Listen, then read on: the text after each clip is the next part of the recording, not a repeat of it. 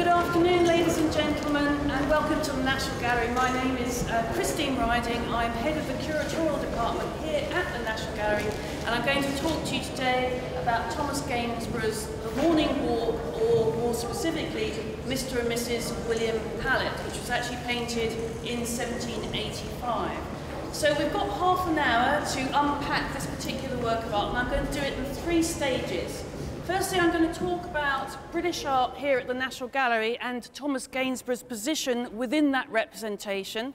I'm then going to move on to Thomas Gainsborough's career and how this painting sits in his career as a whole, which he was born in 1727 and died in 1788. So the significance of his career, both in terms of British art more broadly, but also in terms of him as an artist, I will talk about in that second stage. And then finally, I'm going to talk about artistic ambition. I'm going to talk about artistic rivalries, because very famously, of course, Gainsborough was a great rival of Joshua Reynolds, but also talk about how we can think about this painting in the context of an artist's ambition within the context of the tradition of European painting, and more particularly about the old masters and how the old masters actually influenced the way that Thomas Gainsborough thought, the way that he presented his work of art, and the way that his work actually developed over his career until his death, as I said, in 1788.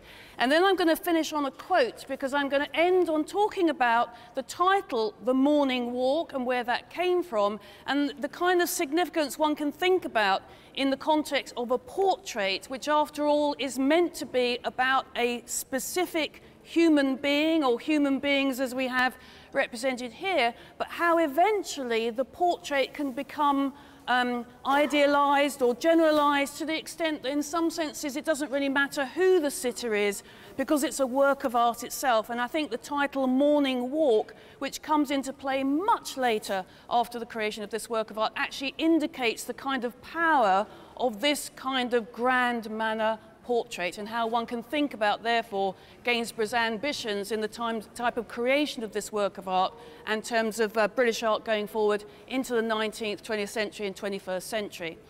But the first thing I want to say about this type of portrait in the context of the National Gallery is really about the history of the National Gallery itself, which was actually begun in 1824. Now, to us, that might seem a very long time ago, and in fact, in 2024, it'd be 200 years ago. But actually, British art in the context of the National Gallery, once it was set up in 1824, actually has a very special status, because a lot of the artists in this room hadn't long been dead, or indeed were still alive when the National Gallery was set up, and their works of art actually came into the collections occasionally when they were contemporary artists. So we might look at this and think of it, as is often said in the context of paintings that go from William Hogarth through to J.M.W. Turner, the golden age of British art. We need to think about this much more in the context of modern and contemporary art when this institution was being set up. We also need to think about the National Gallery in the context of the creation of the Royal Academy in 1768, which after all was all about the status of contemporary art.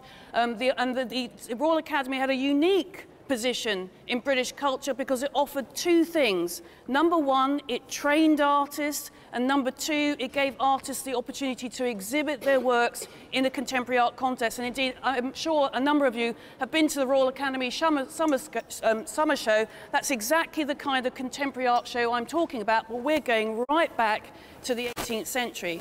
So I think it'd be fun to think about this painting in the context not of the old masters, not in terms of the golden age of British art, but thinking about it as living, breathing artists who want to establish a career and reputation in a living, breathing world of London and the United Kingdom in the 18th century itself. So how do we position this painting in that context?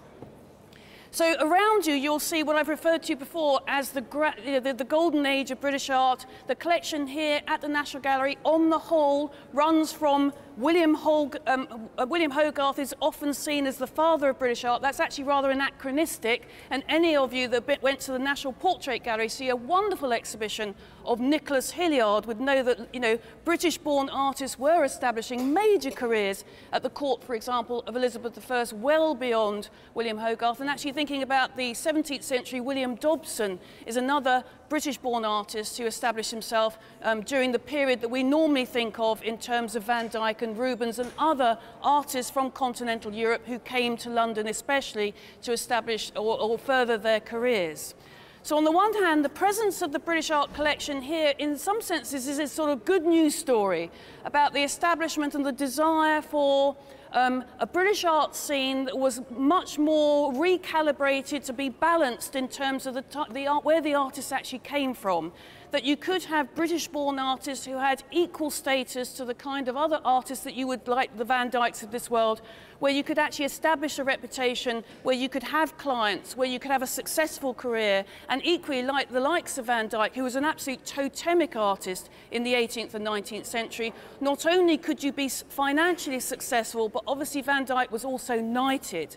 So the thing about the Royal Academy is that it actually gave artists a social status, because whether they were knighted or not, they could still put RA at the end of their names. They were Royal Academicians. They were part of an elite group of artists who progressively, as the 18th century went on, actually became much less focused on artists from the continent and much more focused on British-born artists.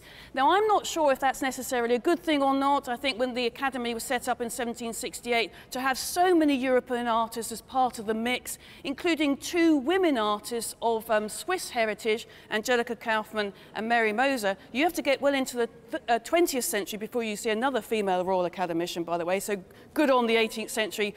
Boo to the 19th century, is actually that mix of continental artists, of contemporary art in a kind of international context rather than necessarily just being about British art. I think actually gave the British art scene its particular unique flavour, should we say, and I think that sort of interaction between the continent of Britain, of course, eventually North America, because the first president of the Royal Academy was Joshua Reynolds, Thomas Gainsborough's great rival, but the second one was American, Benjamin West. And the third, of course, was Thomas Lawrence. And both Reynolds and Lawrence were knighted. So you can see the sort of why people were so keen on the idea of a Royal Academy in 1768. And I just want to point out one work of art that was actually created in that year, which is Wright of Derby's Experiment with the Air Pump, 1768. That's an incredibly ambitious work of art for a British artist of this period. So really what we're talking about is this kind of groundswell of excitement and interest in art that's created in Britain, rather than necessarily always importing in the old masters or necessarily patronising artists who are based in Paris and elsewhere. So this is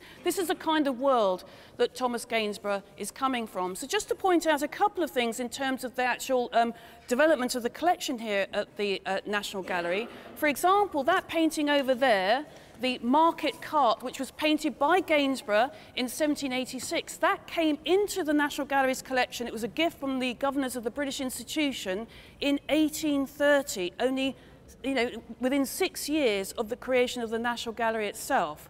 And Gainsborough had only been dead, so just nearly 40 years. So he was very much a kind of, I suppose it'd be like getting a gift of a Paul Nash or, Lucian Freud or something. These are artists that were not, they were still in people's memories when they were coming into the permanent collection of old masters as represented by the National Gallery.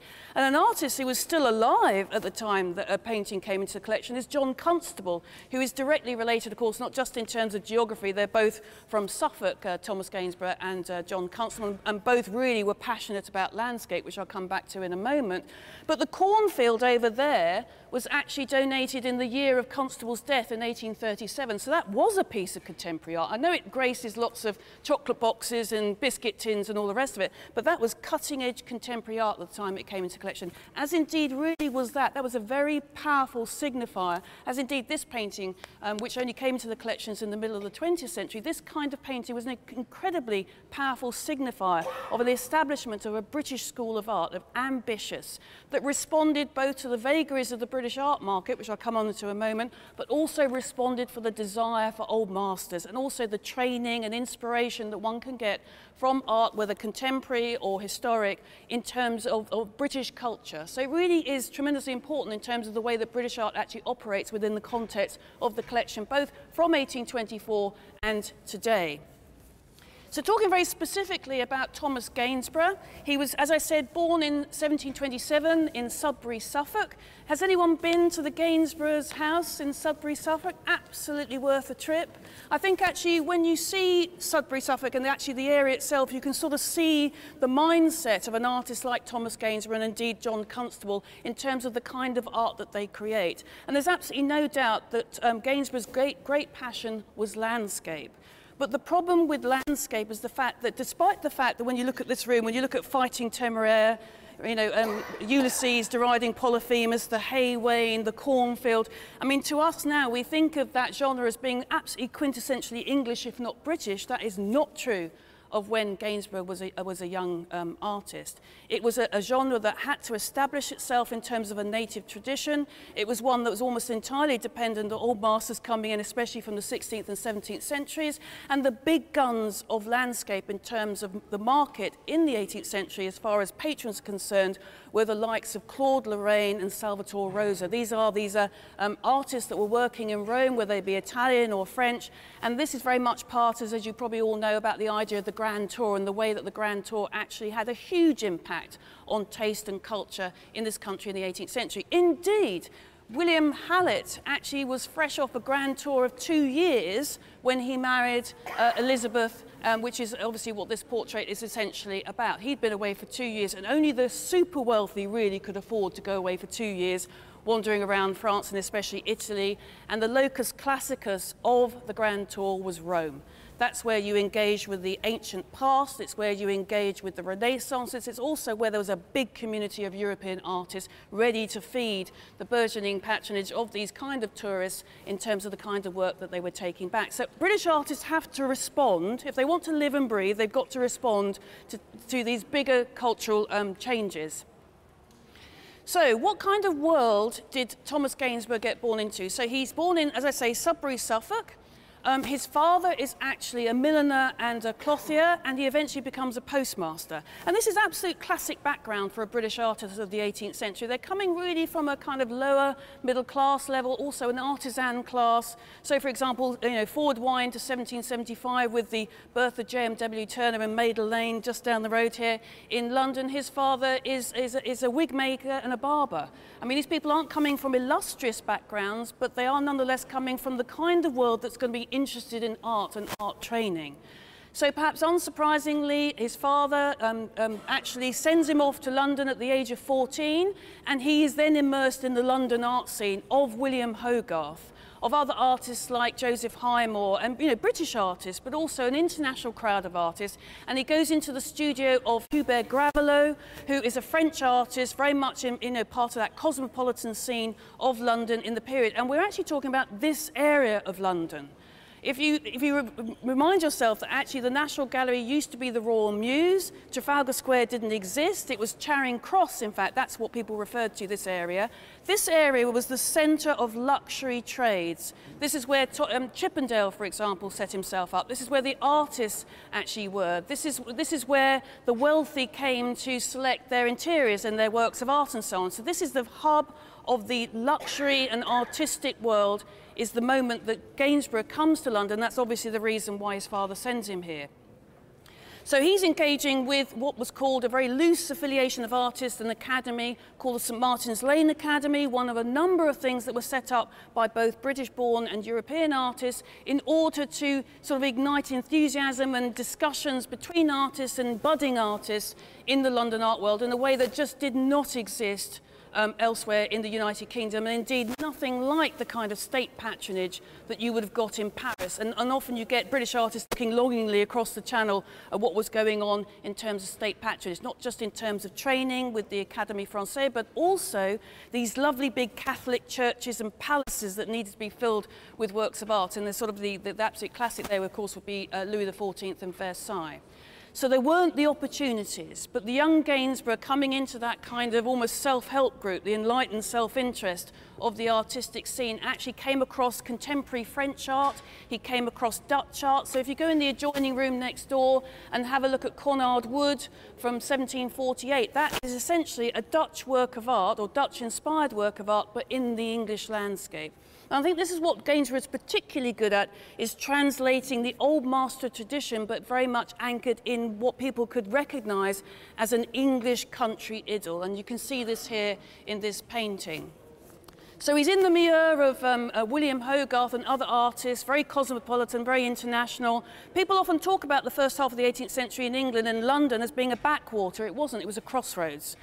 If artists weren't going to make a living, if they weren't opportunities, they wouldn't have come to London, but artists did come to London, and the way that Van Dyck and Rubens came to London in the previous century. There were fortunes to be made, there was a patronage to be gleaned, and there were opportunities. So I think that's really what would have inspired Thomas Gainsborough at that time. In 1746, he marries at the age of 19 his wife Margaret. He has 2 children, Mary and Margaret, and we have 2 wonderful portraits by him of his daughters, one next door from the 1750s, and he goes back to Sudbury and starts creating works of art, for example, like Mr. and Mrs. Andrews, which we have hanging on the wall next door, which is dated about 1750.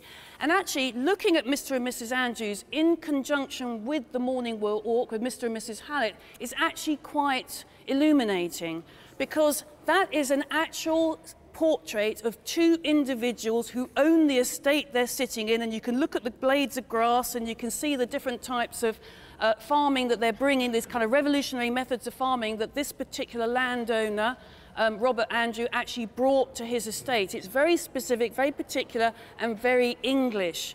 Fast forward several decades, this painting, who knows where it is? Who knows why they're walking in the landscape? We don't get any great sense that they own this landscape at all. They are simply walking around, and that sort of transformation from something that's very specific to something that's much more anchored in the cult of sensibility that comes to play in the second half of the 18th century is very much where this painting is coming from. So what is going on in terms of that transition? So Gainsborough goes back to Sudbury, he then moves to Ipswich, and then he makes a key decision in terms of what he's going to do in terms of his career. He moves to Bath. Now, anyone that knows their Jane Austen knows that Bath was a spa town, very fashionable, lots of people went there, including people from London, of course. So rather than grapple with the ever-growing art world in London and have immediate rivals that you may or may not be able to square up to, Gainsborough goes to Bath because he knows there's opportunities there, but he can really sharpen his intellect, sharpen his skills and so on, and he goes there in 1759. So he's really thinking through what his next career move is going to be, and he stays in Bath for 14 years. And it's in Bath he creates that painting just down there of Dr. Schomburg. What's his first name? Ralph Schomburg, which was painted about 1760 at the time when he's arrived in Bath. Now, the transformation in Bath is a way, actually, I think, away from these relatively small-scale works of art, the conversation pieces, the small-scale portraits and so on that very much mark the first part of his career, into these much more ambitious, large-scale, full-length portraits that are much more in keeping with the kind of tradition of old master portraiture, and of course Van Dyck looms large in this context. You can see him with his growing ambition just in terms of the sheer scale of the portraits that he's doing, and this is very much a part of this particular painting's power, is its scale. It's much more ambitious, much more aligned. I mean, you can imagine a full length by Van Dyck sitting here quite cheerfully in terms of its scale, its ambition, but also the scale of the figures and the kind of idealization that he's bringing to bear in terms of the representation itself. And it's absolutely in Bath. He's seen Van Dyck in London, but it's in Bath that Gainsborough really engages with Van Dyck. And Van Dyck, to him, although he's interested in artists like Velázquez and Murillo, this is the opening salvos of interest in Spanish art, in Dutch art like Teniers and Rubens, for example, and a huge figure in terms of a painting that unfortunately is not there because it's under examination, but the Watering Place, which was exhibited at the Royal Academy in 1777, that was a direct response to the Rubens Watering Place that we actually have in our collections. So it was a kind of English version, if you like, of Rubens' painting. But it was Van Dyck that really did underline the kind of status, the success of many artists, not just Gainsborough. Indeed, in Leicester Fields, just around the corner from here, where many artists lived, including William Hogarth, he put a golden bust of Van Dyck above his door, because that's what people were supposed to think about as they went through. not necessarily the artist of marriage a la mode, but an artist of ambition who wants status in a similar vein to Van Dyck. So certainly Gainsborough looked very closely at Van Dyck, not just in terms of composition, but also in terms of technique. Because actually, of all the artists of the 18th century, I think most closely resembled the technique of Van Dyck, it was Gainsborough, and he modelled himself very particularly on him. So eventually, Gainsborough decides that he is going to come back to London, and he comes back in 1774. Now, this is a moment after the creation of the Royal Academy in 1768, when he's already falling out with the Royal Academy, and this is all about the positioning of his works of art.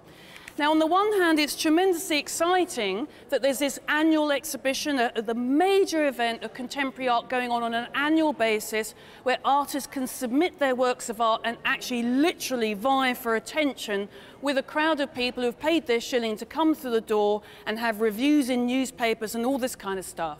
The only problem is that you can only guide exactly what happens to your painting once it comes into the space, literally in the hope that the hanging committee, as they were called, which would be led by the likes of Joshua Reynolds, Gainsborough's rival, is where they're going to put your works of art. Are they going to be in a prominent position? Are they going to be in a position where you can see them properly? Are they going to be juxtaposed with something that's going to kill off your work of art? I mean, to be honest, I wouldn't fancy being next to the experiment with the air pump if I had a tiny, subtle work of art sitting next to that. I think you'd be blown out of the water, frankly. And Gainsborough's technique was much more subtle than many other artists. And the exciting thing about the creation of the Royal Academy and these annual exhibitions is it really pumped up the London art scene. On the other, you did have artists actually creating works of art specifically for the exhibition, and Reynolds was continually complained about because he heightened the colour of his paintings that would then fly away, as the reviewers would say. In other words, they start fading almost immediately in order for them to have wall power in the context of the Royal Academy annual exhibition. So in that context, technique that is more subtle, more feathery, more playful is actually going to have quite a hard time in that very robust sort of high-octane world of the contemporary exhibition. And Gainsborough really didn't feel that his paintings were, given his status at this point at the creation of the Royal Academy, his paintings weren't being actually exhibited in the way that was fair to his works of art. So he withdrew in the 1770s and exhibited in his house in Schomburgk House, which still exists down Pall Mall. If you're walking down towards St James's Palace, walk past the Travellers and the Reform Club, and on the left-hand side is a very strange 17th century house. That's where Gainsborough lived, so very prominently central, just around the corner from the National Gallery where we are now. And he exhibited his works in that house.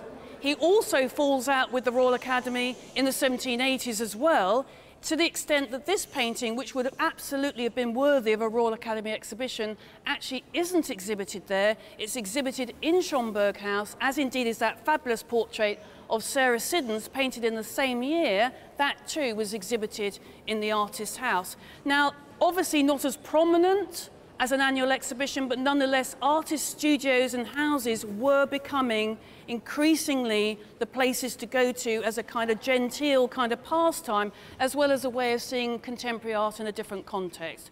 But at that point, Gainsborough's had enough of the Royal Academy, and he dies in 1788, having never exhibited there again.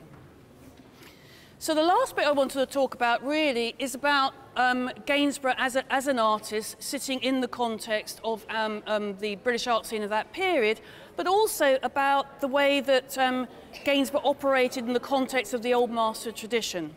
So just delving into this painting a little bit more, we've talked about the fact that Gainsborough really wanted to be a landscape painter. That was his real passion. He was absolutely an exemplar for the likes of John Constable at a moment when landscape really wasn't achieving much purchase in terms of the British market.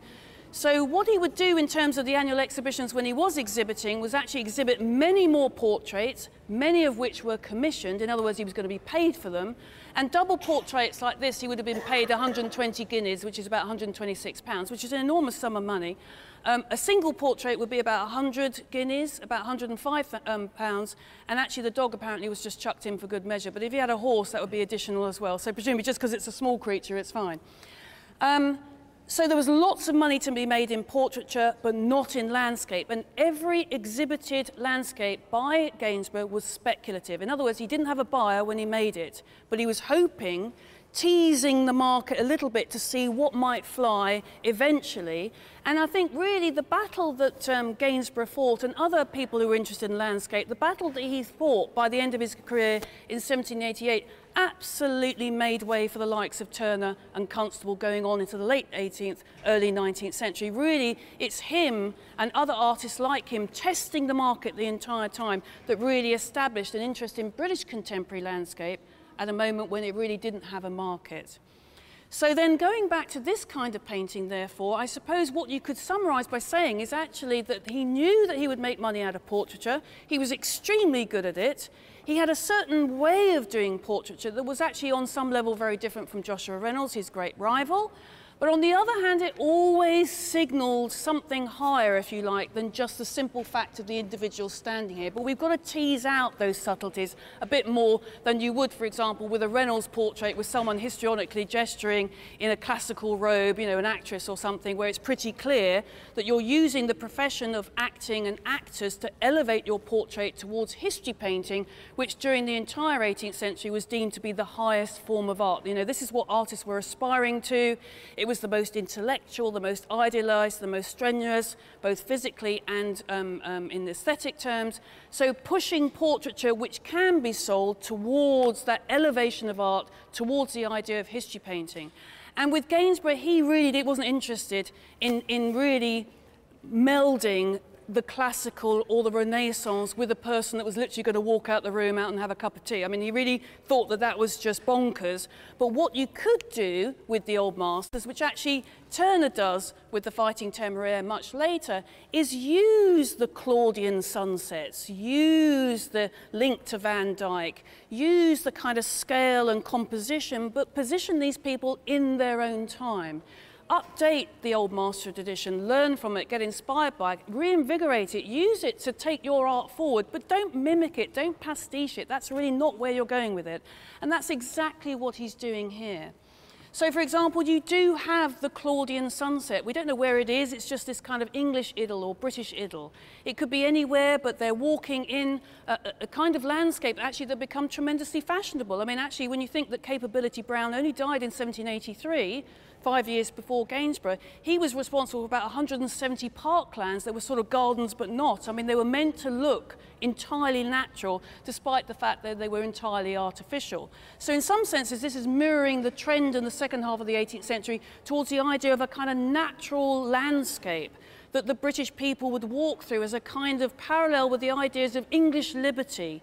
Not these weird gardens that kind of, hemmed in, hedged and cut within an inch of their lives in all these different shapes that one got on the continent, for example, in France, but rather these kind of undulating hills where nature seems to have been kissed by God kind of thing, but it wasn't, it was actually Capability Brown. So it's more about the kind of naturalism and yet so artificial, which actually in some senses underlines why this is such a fashionable painting. And then just in terms of the actual figures themselves, this juxtaposition of black and white, this idea of the sunset and the light coming from her ivory-coloured silk dress on the left-hand side, with this lovely echo of the kind of great green bow that's actually at her breast, which is mirrored up in the hat. The hat is black with the white ostrich feathers, very similar to the hat that Mrs. Siddons is wearing over there. Very, very fashionable, but also very flamboyant.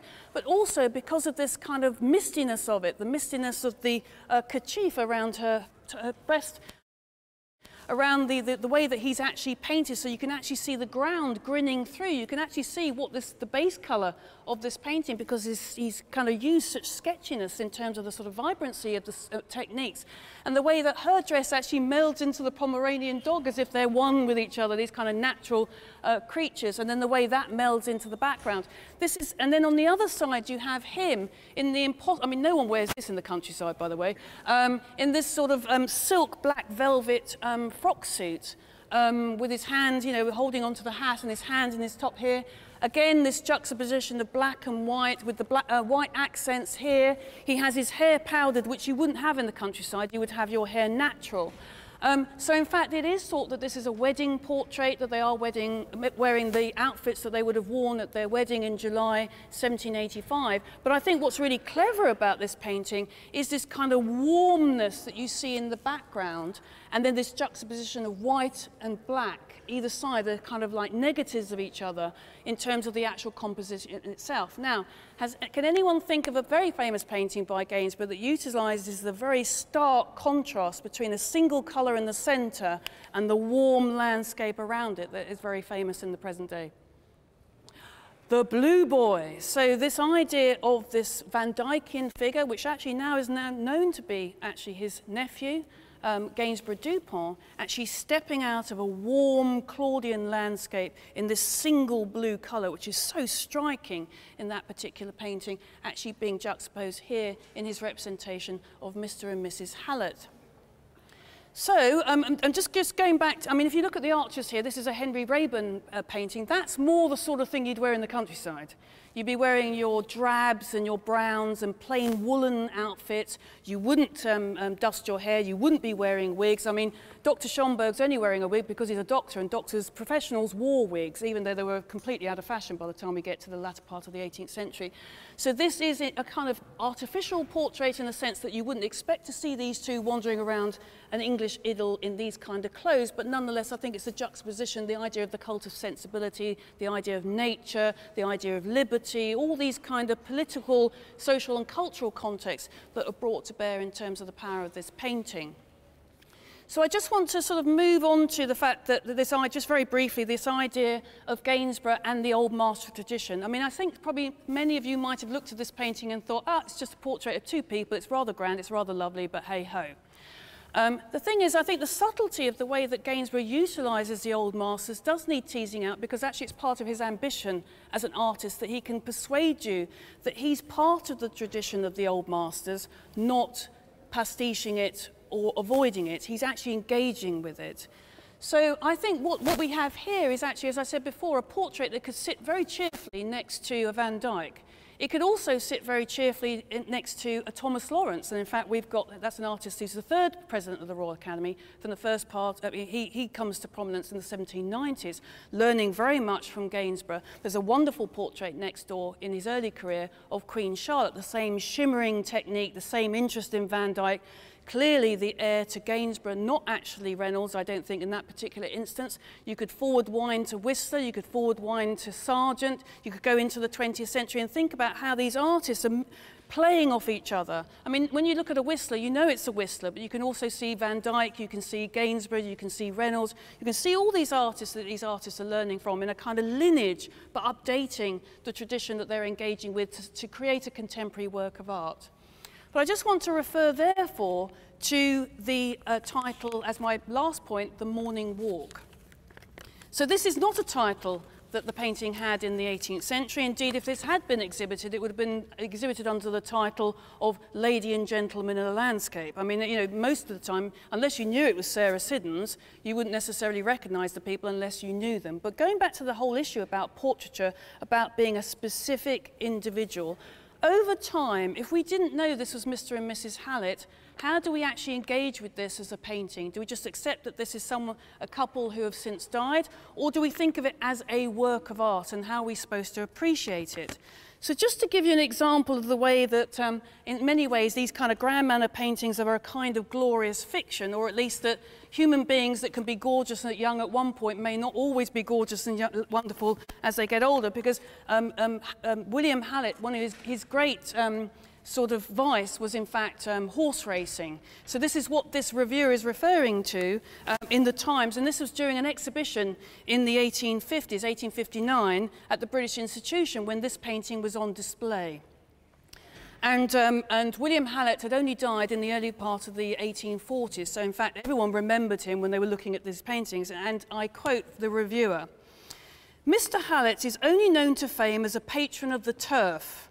As he is here presented, it would be difficult to conceive a more perfect realization of youthful elegance and high breeding. He is worthy of the sweet young woman who wears the budding honours of wifedom with such pretty pride, her hand resting with a fond and confiding pressure on her new husband's arm. Happy young couple to be handed down to posterity before the world had withered the young wife's roses, before the turf and the bottle has soured the husband's brow and reddened his nose, or the gout stiffened and swelled those shapely legs of his. So in some senses, the idea, I think, you can see how you're now moving out of the specific work of art, because in some senses they're recognizing that this is an individual who perhaps didn't look like this when they died a couple of years earlier, but also the power of this kind of portrait, this kind of moment when people are beautiful, young, idyllic, wandering through these landscapes. And this is where I think the title Morning Walk comes in the way that the Blue Boy is a portrait of Gainsborough's nephew, but we all refer to it as the Blue Boy. So it becomes more than a portrait of an individual, it becomes a kind of manifesto for art. And indeed, I'm personally of the opinion when the Blue Boy was exhibited in the Manchester Art Treasures exhibition of 1857, which incidentally Whistler went specifically to see, almost immediately within years he's using phrases like the White Girl or Symphony in White. Why does he start focusing on the idea of colour? And I think the Blue Boy, because of the title, draws you into thinking of the painting as beyond a specific representation of an individual. It becomes this uber work of art. And I think the title Morning Walk allows you to think of this portrait as actually not as just a portrait, but as a work of art. So where did the title Morning Walk come from? It actually came at the moment when the painting was sold out of the Hallett family and to the Rothschilds in the 1880s.